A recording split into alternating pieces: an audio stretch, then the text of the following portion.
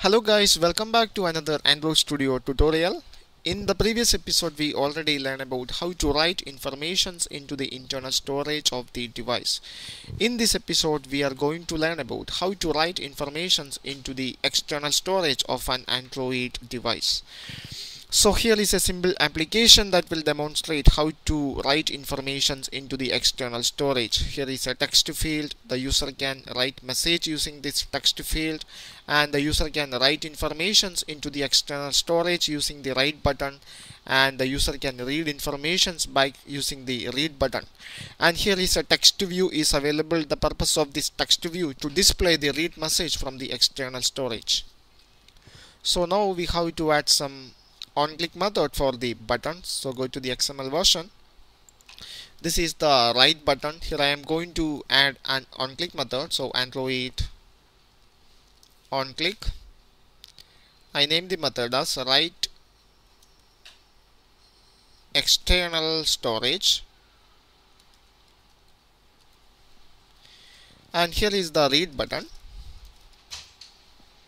and specify an on-click method Android on-click read external storage. Okay, now we have to define these two methods in main activity.java file. So I copy the first method write external storage, and here add the method public void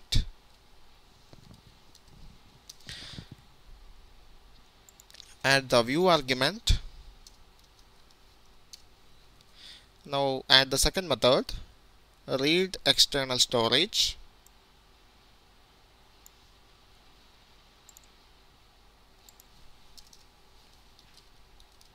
public void read external storage, add the view arguments, name it as view. Okay, so to working with the external storage of an Android device, you need to add the needed permissions in the manifest file. So open up the manifest folder and open up the Android manifest.xml file. So here you need to add the permissions. So in this application we are going to write and read informations from the external storage. So we have to add only the write permission. So if you add the write permission, it will automatically add the read permission. So here I am going to add the permission.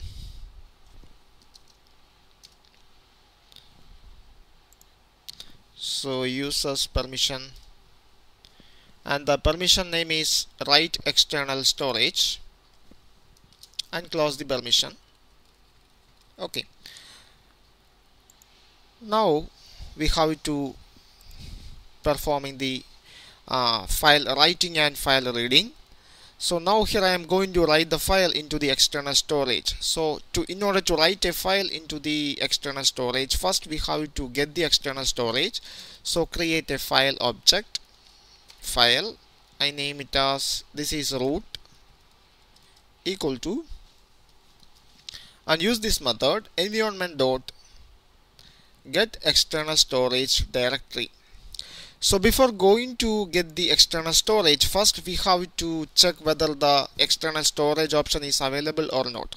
In sometimes the user maybe remove the SD card or the devices, that means the external storage is mounted with some PC. In all these cases it is not possible to working with the external storage. So first we have to check whether the external storage option is available or not. For that, here I create a string message, string, I name it as state. First we have to find out we have to get the state of the external storage. So state equal to environment dot get external storage state. This will return the current state of the external storage. Now we have to check whether the state is available, that means the external storage is available or not. So if environment dot media mounter, that means the storage is available, dot equals state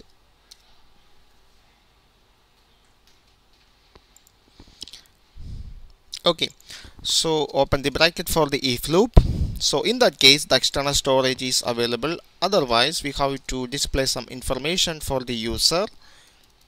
So else make a toast toast.make test, get application context,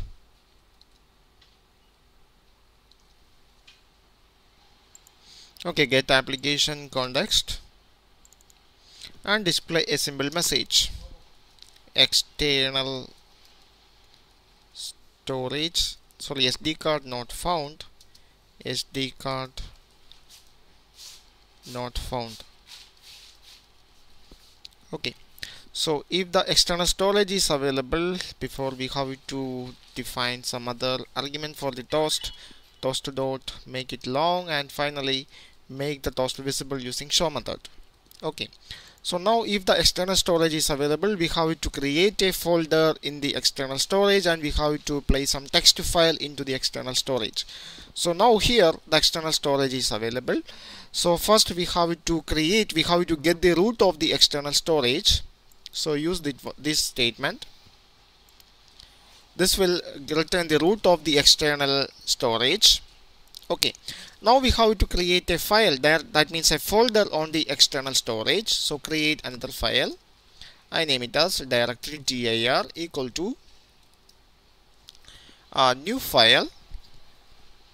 First get the path, absolute path of the root. So root dot get absolute path and specify the folder name. Here I name the file as my app file. Okay, so this will create a new folder inside the external storage with the name my app file. Now we have to make this folder. So for make this folder we have to call the method called mkdir. This method will create the folder inside the external storage. So before make the folder, first we have to check whether the folder is already available or not. So use an if loop. If the dir folder is already available, is exist,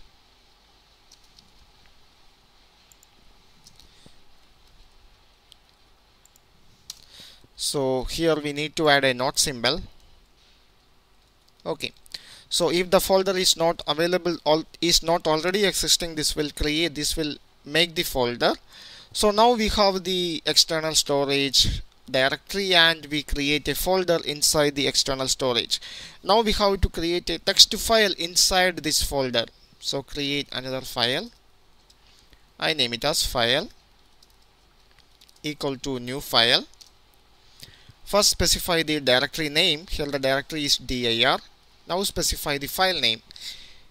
Here I name the file as my message .txt. It's a text file. So .txt.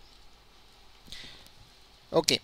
Now we have the root. Now we create a new folder inside the root and we create a new text file.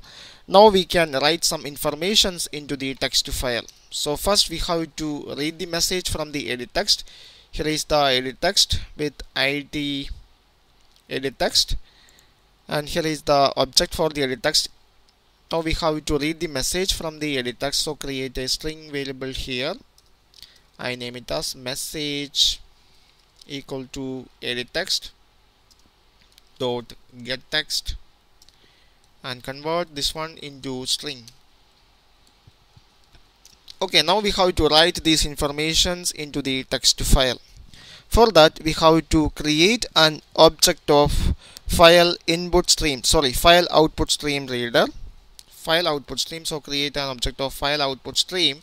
I name it as file output stream equal to new file output stream and pass the file object. Here it is file. Here we have to handle some exceptions. So surround this with a try catch. Here the exception name is file not found exception. Okay. So now we have to write information into this file output stream. So file output stream dot write, and message. Here the information is available in this variable message, and convert this one into bytes. Here also we have to handle some exceptions.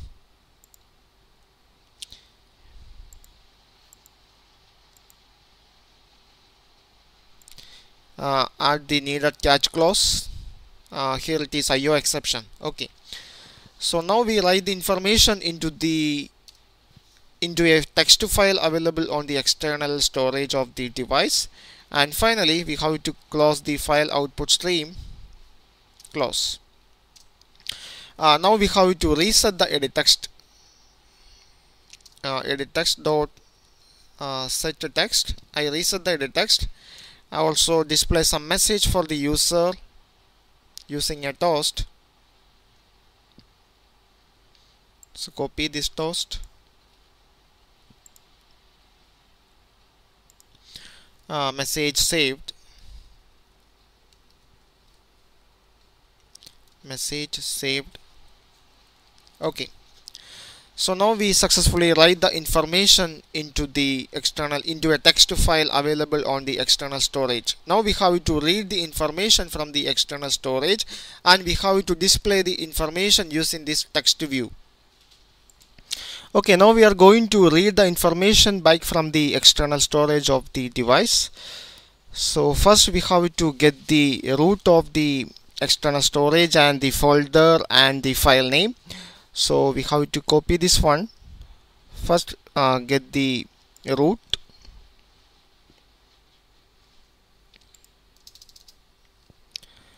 Now we have to get the folder. So we can use this one. Get the folder. And finally we have to get the file, text file. So we have to find out the statement in which we create the text file, this one.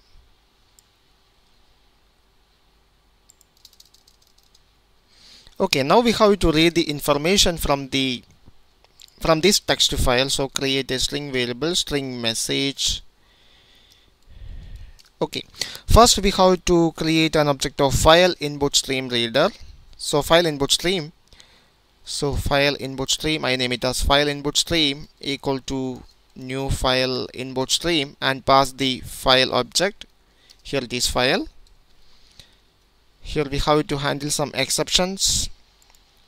Surround with the try catch. The exception name is file not found exception. Okay. Now we have to create an object of input stream reader. So input stream reader equal to, I named the object as input stream reader equal to new input stream reader, and pass the file input stream object. File input stream. Okay, now we have to create an object of buffered reader.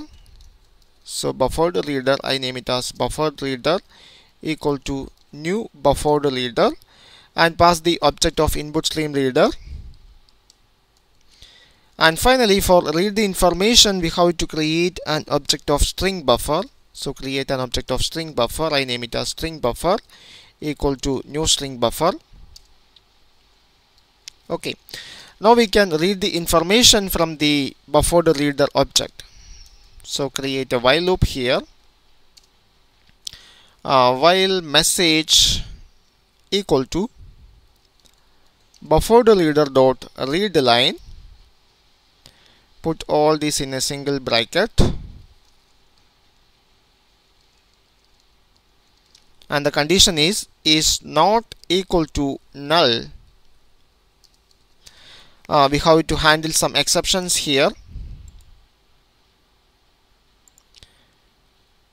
Add the catch clause. Here the exception is IO exception. Okay. Now we have to read the information into the string buffer.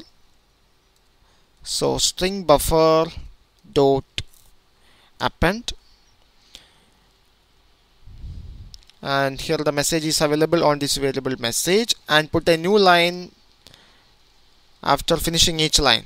Okay, so now we have the information available on the string buffer. Now we have to display the information using the text view. Here the text view object is text view.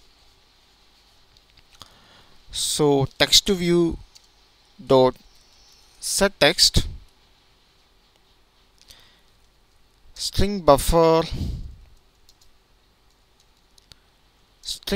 dot to string. Okay, so when the application is loaded for the first time, I just disable the text view using set visibility into gone. Now we have to set the visibility true for the text view. So text view dot set visibility into visible. Okay, now we finish all the coding for read and write information using the external storage of the device. Now I am going to run this application on a real device. Now here we have the application available on the real device. Now here I am going to enter a message.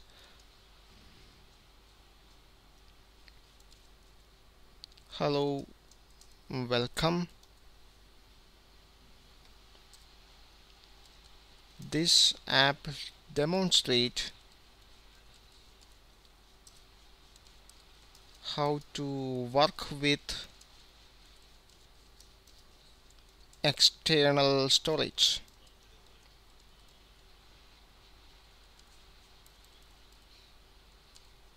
Okay. Now I am going to write this message using write message button. So now the message is saved into the external storage. Now here I am going to read the message back. Now read the message. Here is the message.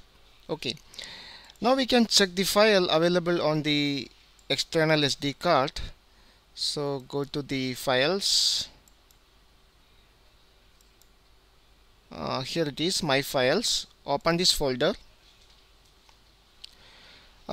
Check on the SD card. Our folder is not available on this SD card. We have to check it on the internal storage, device storage.